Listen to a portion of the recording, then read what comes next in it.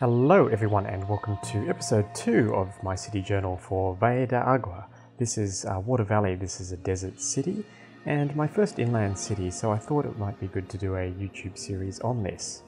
So let's start with where the city originated, shall we? And coming off the main highway there's a traffic circle, and this was originally the main road into the first settlement area of Fern Springs, which we have coming up on the right hand side. Fern Springs is a small residential community based around a really nice little mountain lagoon here with National Park to the north. Main means of transport in and out of the city has been an interstate bus terminal, and you've got the main street there on the right hand side with some shops, a gas station, things like that. And there's plenty of potential in this area for higher density building to the north and the east, and also more commercial activity. Now heading north from Fern Springs, the Belrose Parkway takes us north to the suburb of Isabel Hills. Now Isabel Hills is linked by obviously this parkway here, as well as a metro line to the eastern side.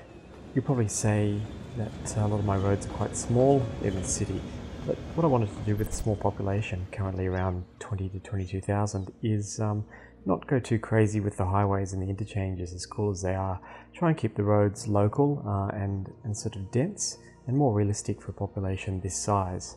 Another thing is that with larger capacity roads, they're less pedestrian friendly in real life, so I want to try and minimize the land area that roads take up in this city and have a priority on public transport and pedestrian friendly areas. So Isabel Hills, I'm not so happy with it at the moment. As you can see, it's a mix of high density and low density residential, so I'm not quite sure where it should go in the future. There's plenty of room for expansion. There's some really nice reservoir front property you can see over there. That reservoir is the main water source for the city, and we'll also pass the water treatment plant on the western side of the reservoir shortly. So yeah, Isabel Hills, it has a mix of housing, as I've mentioned, quite a few townhouses and apartments for an older demographic. Jones Bay is one development right on the waterfront, which is quite nice. And yeah, plenty of room here to expand along Reservoir Drive if more residential zoning is needed.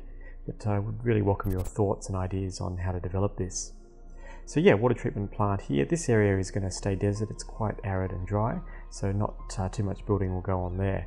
But south of Reservoir Drive, we have this suburb of Albany. And Albany has a retired demographic, again beautiful properties on the lakefront, so some wealthier people, but also some townhouses and things, and it's bordered by the city centre area to the south.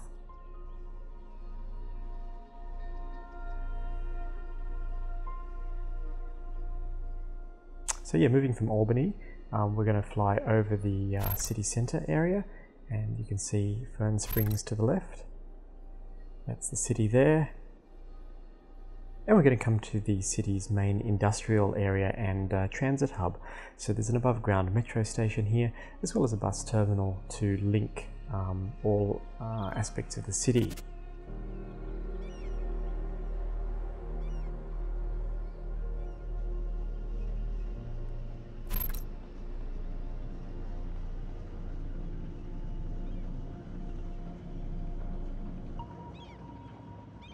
So you notice I haven't really gone crazy with roads in this zoned area, but you've got a few bits and pieces of industry.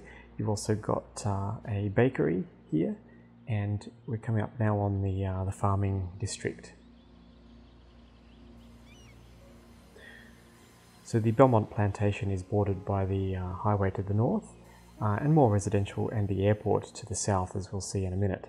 So we've got crops, we've got animal and meat production, and we've got timber and a sawmill and a paper plant to the northern side there on the right of the screen, you can see.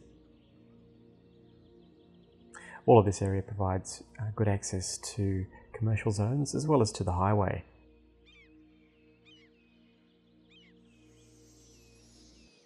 Flying across the farms now, we're going to head down to the airport and check out what this regional airport is going to look like. Now, the airport in Valle de Agua still hosts international flights, but it's a small city, so you know it's a small airport. Basically, you've got one-way loop in front of the airport, with with all the airport services based around that loop, and a single runway. I do hope to expand the airport in the future and custom make some runways, taxiways and auxiliary buildings around the airport. So yeah, you can see this has just a highway entrance here. There's no fancy flyover, but this is what a lot of small regional airports have. They simply have an intersection on the highway. As this gets busier though, I'll obviously need to make some changes to it. And you've got some kamikaze drivers there just trying to get across. Whoa, that was a bit close. There's a toy factory just situated at the airport with all the inputs that the factory needs. And there also seems to be a bit of an incident going on down here with a car accident outside the airport complex. So yeah, in the airport loop, you've got all the services. There is a police station, there's car rental and electric vehicle charging points, cafes, parks, there's a food truck park, and a small commercial district as well, housing things like taxi company and airport services, catering, that sort of thing. To the west of the airport, there is actually a little plane spotting observation deck, so you can see some people parked up here just checking out the planes landing on the runway. Food truck park right there. And most people walk through the park to get to the metro station, which is the main link to the downtown area. So this metro will take them to the university or to the downtown zone, which we'll see shortly. So heading west from the airport, you've got probably the most expensive community, residential community in Valle de Agua, and this is the suburb of Arabella.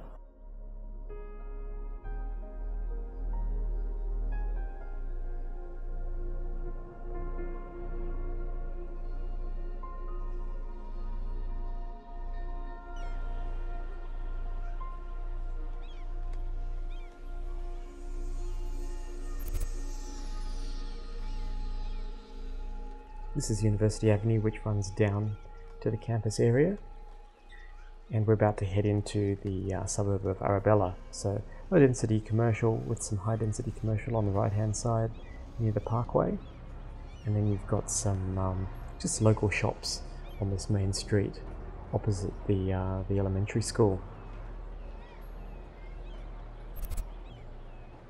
Now, this is probably one of the more detailed suburbs that I've created in the city's skylines, but you can see it needs a fair bit of work still. So despite being quite a dry, arid map theme, there's a lot of people here with money who can spend the cash on lawns and gardens and gardeners. So as you'll see, there's some really nice properties in this suburb. Local shops here. This is just the back of the shops with parking for staff, and there is some medium density residential too. So this is Arabella Mews. This is a sort of middle class, mid-density development based around some gardens.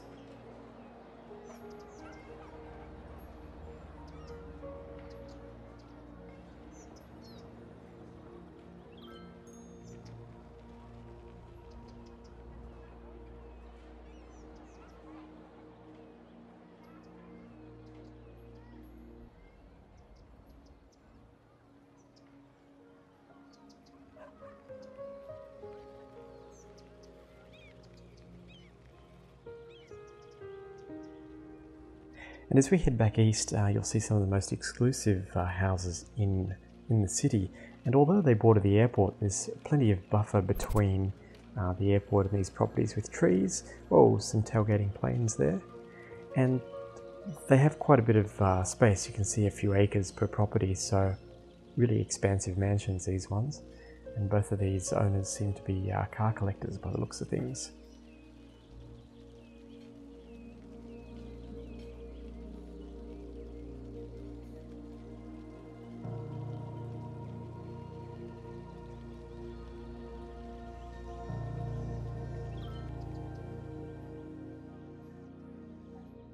Heading west now away from the airport and Arabella, you can see the mountain range in the background. This is the southern end of the city centre area, and also the main university campus. So currently about 800 students in this university, but plenty of room for expansion, as you can see, as the city grows. This university was originally situated in the city centre area, but it outgrew that, and it has its own campus area now and transport links. So to the left we have university housing, and to the right we have a transit hub, taxi depot, university gymnasium and library. Now this is a metro and bus hub with the main link to the airport here, so really convenient for students coming and going from campus.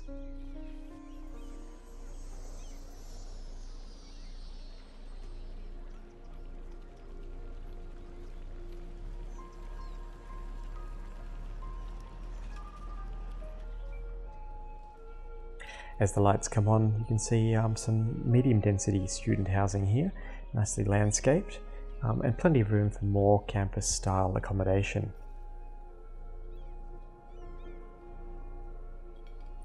The idea is that there's quite a big community living in close proximity to campus, so it gives this area a bit more life and vibrancy. Morningside Park is a sleepy suburb just on the edge of on the outskirts of the city. You can see it's basically on the edge of the desert and predominantly low density, with a few medium density developments like this one sprinkled in.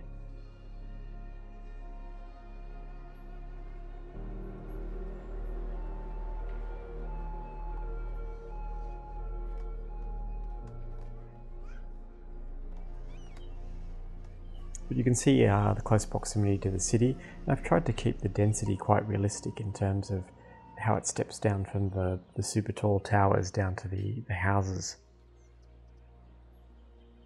Flying over the city south now, you can see a high school with baseball field.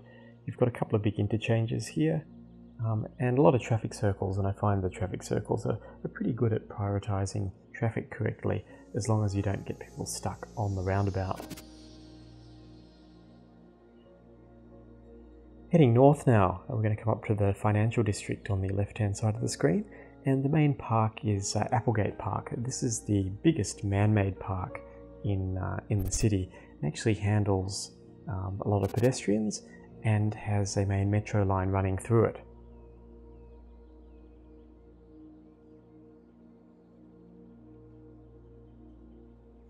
Now this was the first downtown area that I created, just known simply as city centre. There's a lot of residential development in here, as well as office development. And you can see it's bordered by these 4-lane roads, 2 lanes each way, as well as plenty of bike lanes to allow people to cycle quickly between areas. There's also a metro station in the city centre area. On the outskirts of the city centre, there's a few medium density residential developments, again with good connection to bike paths and things like that. Now this is arguably the busiest intersection of the game, which borders the industrial area and the commercial district, but it actually flows quite well.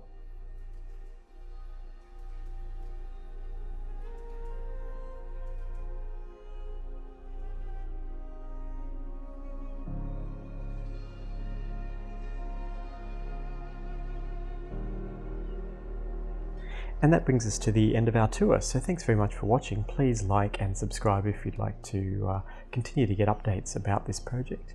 And I'm really interested in your thoughts as well on how the city should progress and what you like and what you don't like about it. Now in future episodes we're going to be doing some builds of new areas in the city and new infrastructure, so make sure you follow along and tune in for those. Thanks very much for watching everyone, and see you next time.